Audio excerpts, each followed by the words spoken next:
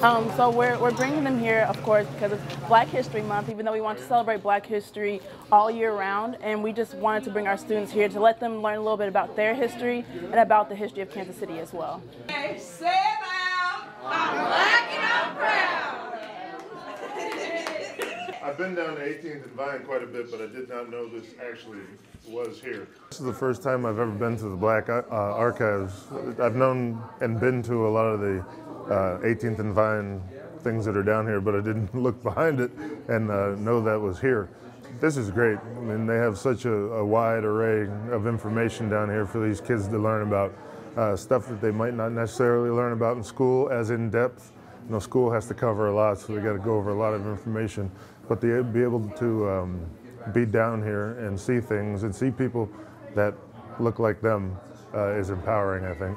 My shoulder pads had Velcro on them. So, yeah, so you don't I don't know a lot of this history, I'm ashamed to say. I've been in Kansas City for 22 years now, and I haven't been down here. So I got a lot of catching up to do. But it's great to be here, see the look on these kids' faces. This is a grand time for Kansas City, having just won the World Series a few years ago and winning this. We've got the greatest community in the world, and people shouldn't stop celebrating this. This community deserves it. They deserve to be able to have a sense of pride like that. Some people waiting for 50 years. So I'm just glad that I decided to stay here when I was done.